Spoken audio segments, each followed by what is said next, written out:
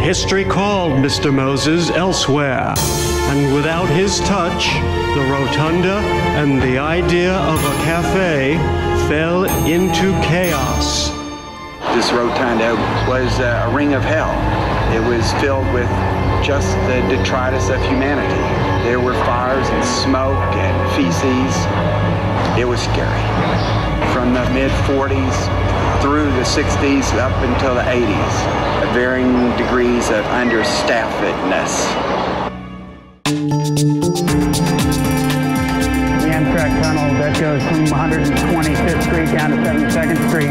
I started reading about this homeless encampment underground in that area. I found myself in this huge tunnel. This is nothing like the subway tunnel. This is about 66 feet wide.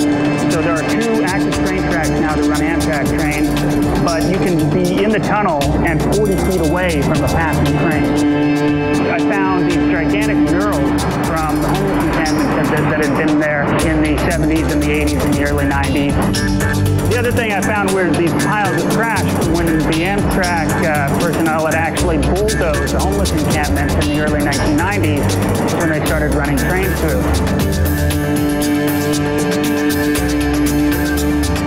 The whole place is just magical. I was astounded that this kind of gigantic, desolate space could exist. Robert Moses had covered it over when freight service was still in full operation, and then after the space had been created when the freight train service died out, the space had been totally empty and had gradually been taken over by these homeless encampments that reached a maximum of about 300 to 400 people in the 1980s.